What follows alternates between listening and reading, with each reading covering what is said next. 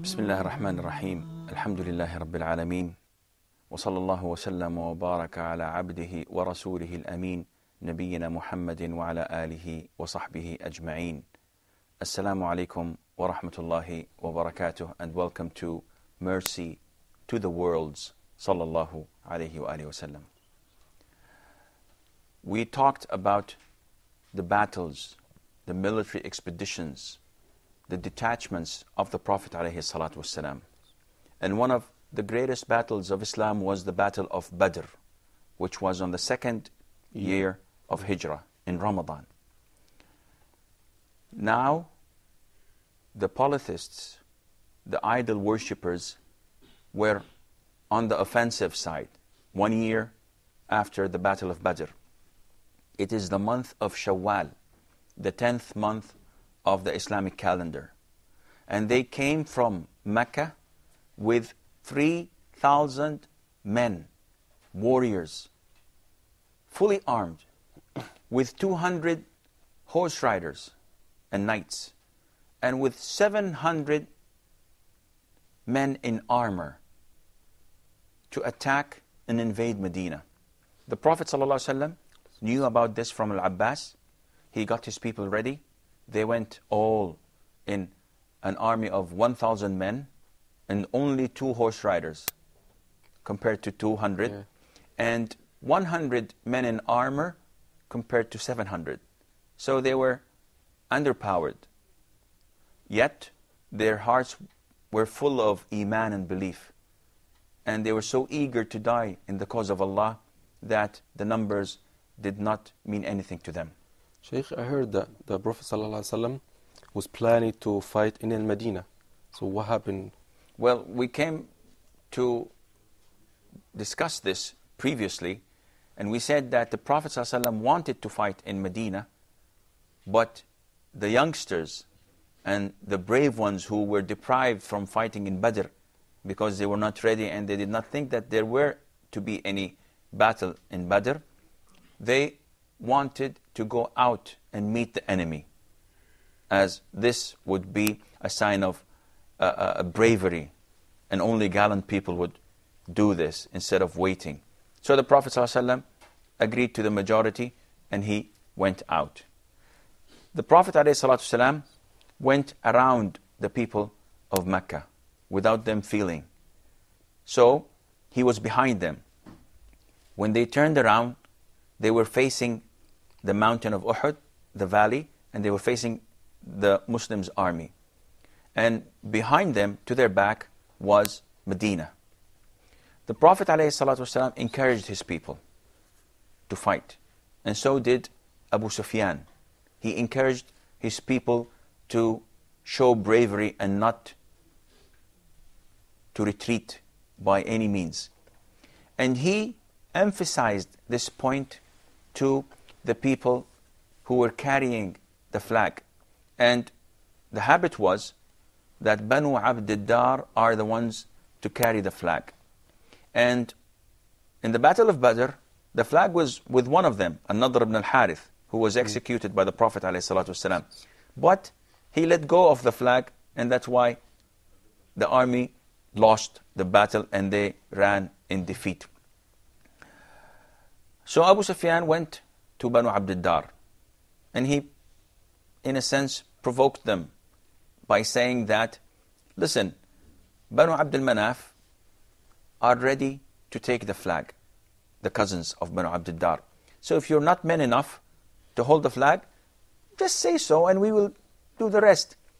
And they cursed him. They said bad words to him, and they told him that you will see what we will do on the battlefield. And they were right, because 10 of them died protecting the flag. The first to start the fighting was Talha ibn Abi Talha ibn Abd al-Dar, who was holding the flag.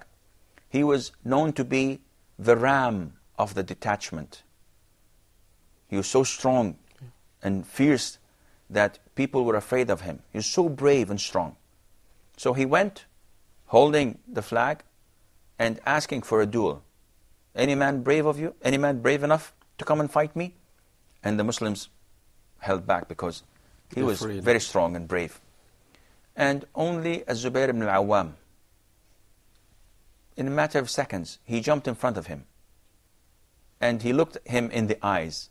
And he turned around quickly and rode his camel behind him and got him to the ground and slaughtered him.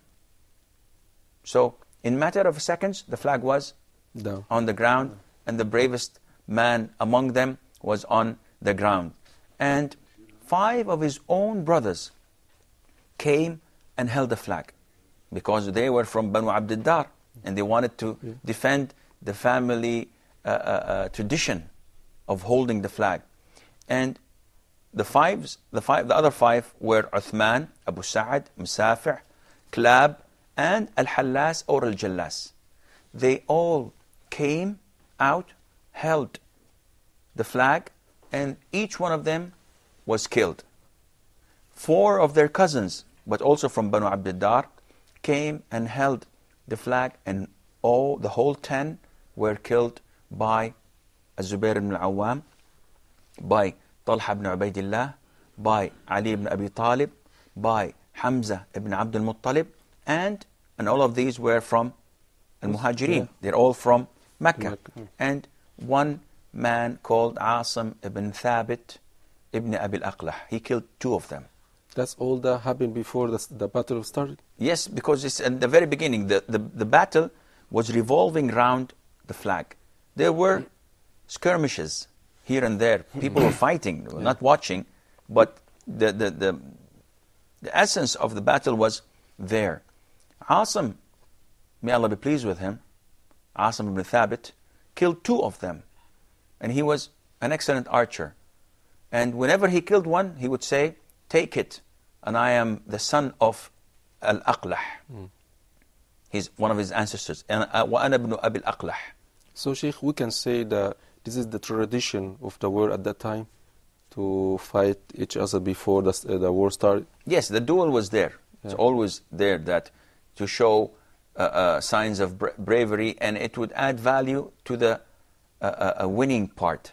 So if your army, your soldier, your brave man wins the duel, this means that it's a good sign your army would do this. So it was tradition. And just a side question. Sure. When he bragged about his lineage, is that permissible to do in Islam? It's not bragging. He's saying that it's me who's doing it.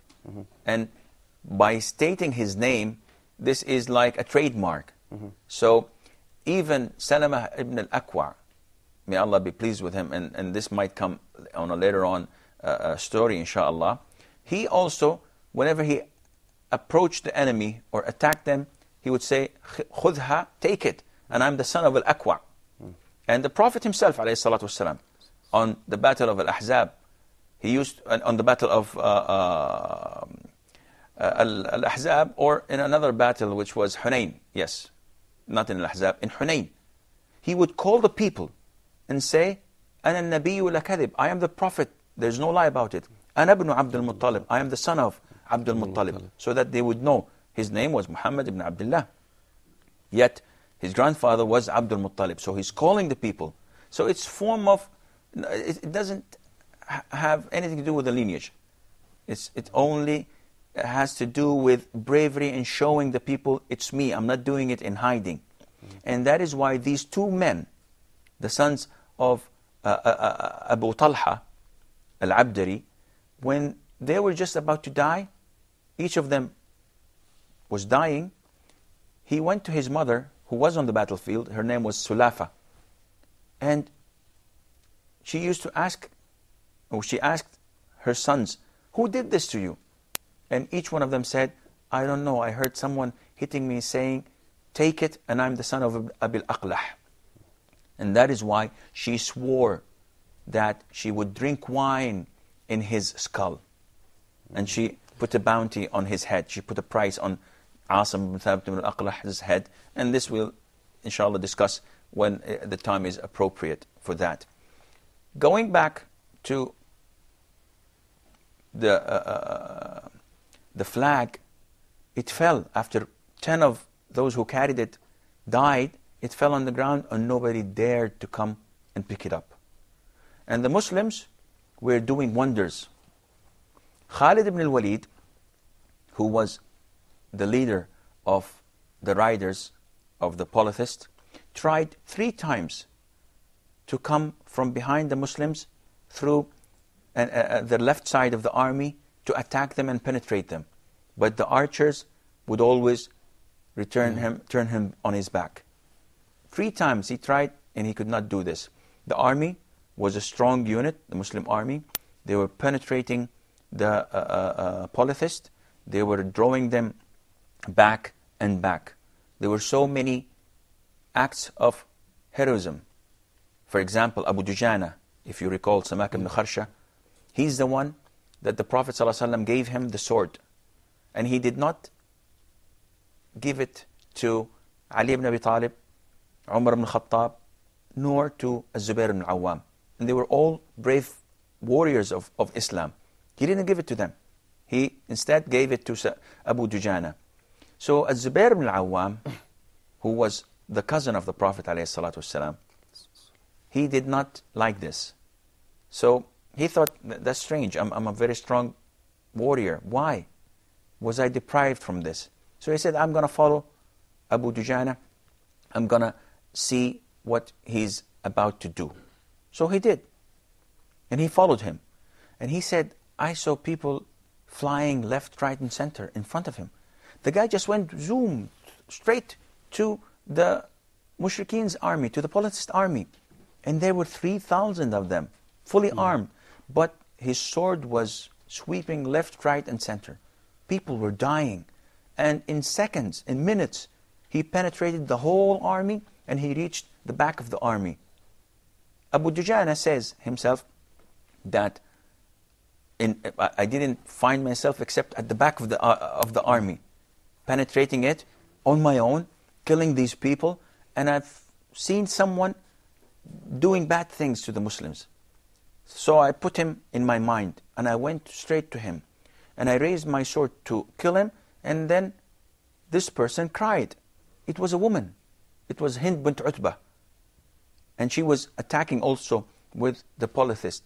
So I wanted to kill her, but then I said, no, this is the sword of the Prophet ﷺ. I would not make it dirty with the blood of a woman. And he held himself back. I believe we have a short break. Stay tuned and inshallah we will be right back.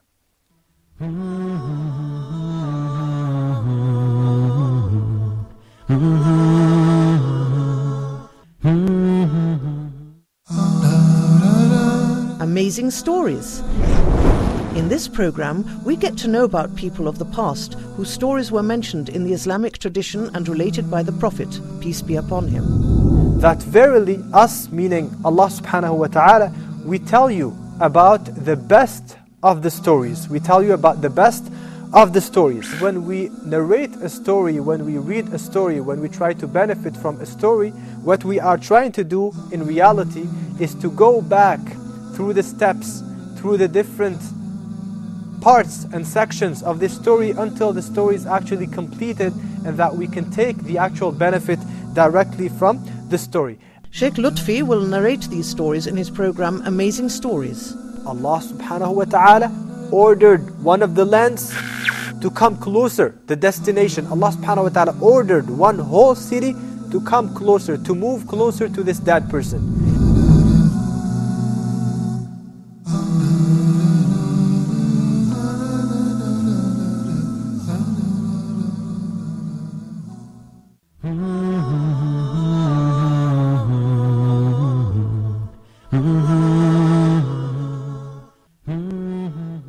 Assalamu alaikum wa rahmatullahi wa barakatuh.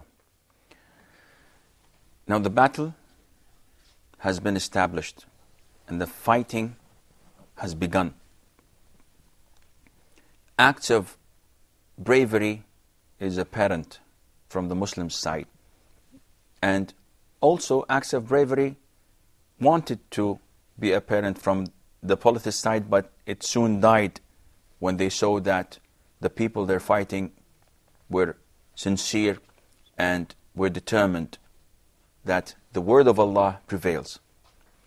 Before the battle took place, as we said, the defeat of 1/3 of the army made the polytheist stronger and the Muslims a bit weaker when the hypocrites decided to abandon the battle led by Abdullah ibn Ubay ibn Salul.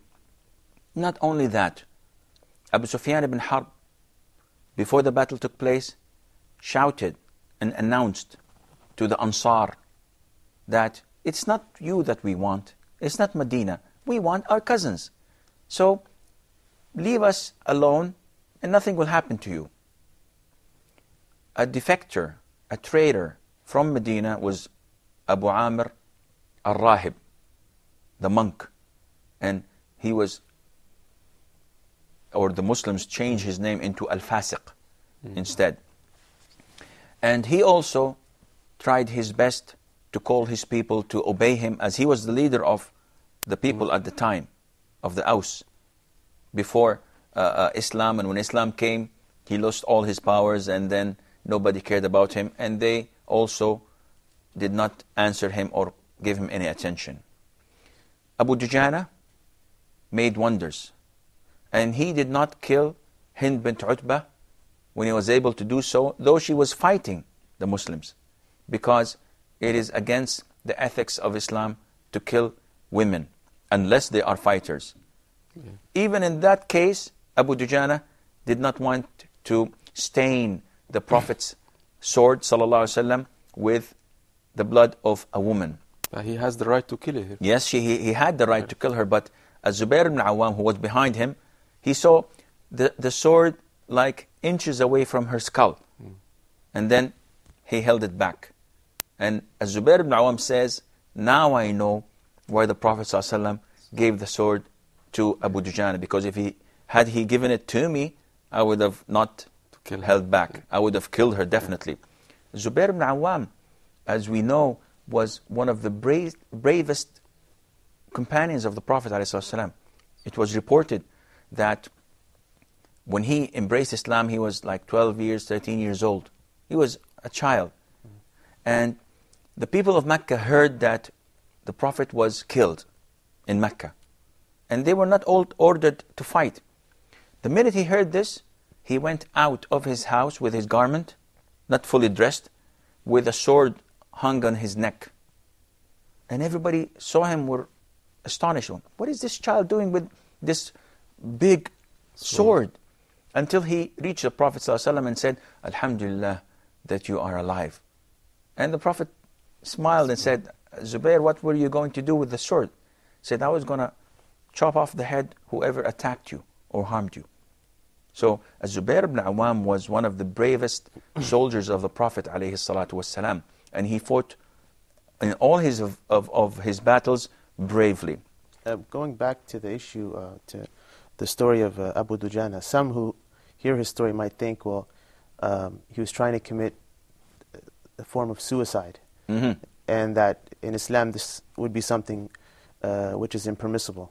So what would you say? Well, killing yourself is not permissible, but charging to the enemy, even if you're on your own, this is permissible, because they will kill you and you will inflict some harm in them, but it's not your own doing. If you put a bomb in yourself and you detonate the bomb, you've killed yourself.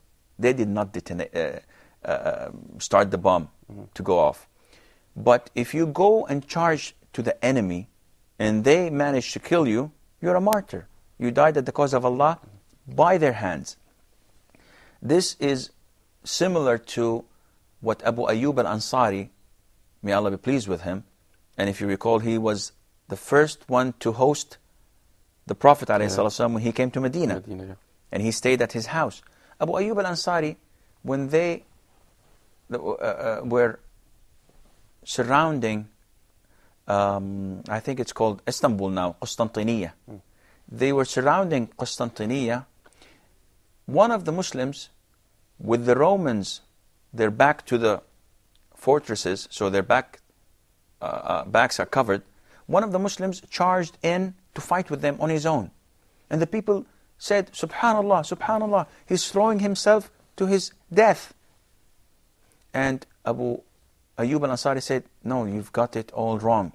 The verse in Surah Al-Baqarah, which talks about do not throw yourselves in destruction or doom, this was revealed on us, the people of Medina.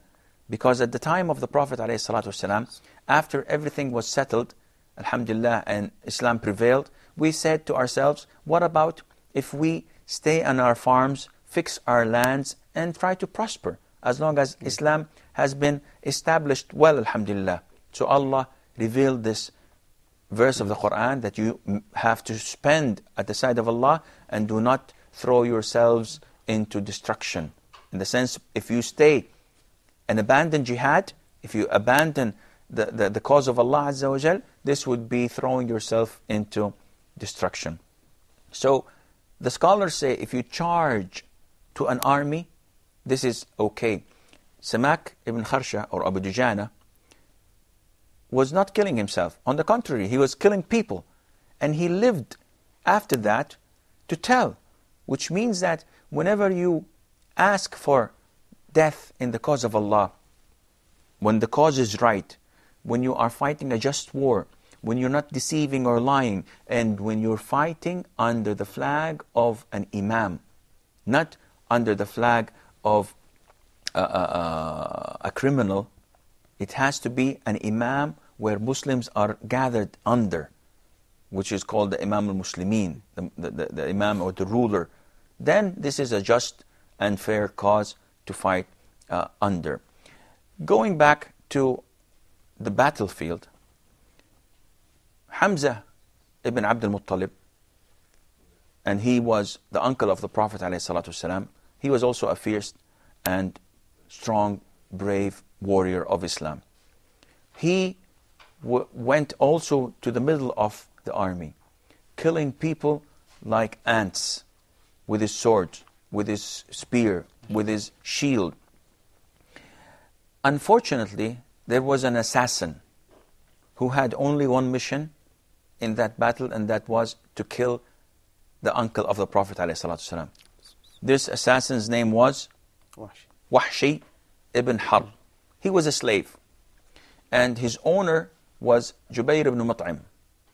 Jubayr ibn Mut'im's uncle, Tu'aymah ibn Adi, died on the Battle of Badr. So he brought his Abyssinian slave, Wahshi, and told him, listen, you go with the army to the Battle of Uhud. And if you manage to kill the killer of my uncle, who was Hamza, then you are a free man. I'll set you free. So Wahshi, who was a slave, he wasn't a Muslim, the only thing that he could think of was his freedom. He says about himself that he was an excellent warrior with the spear, because the people of Abyssinia were extremely well trained in spears and in fighting generally. So he went and he just observed what's going on. So he had only one mission, to kill Hamza only. He did not want to kill anyone else. The only thing that he was after was his freedom.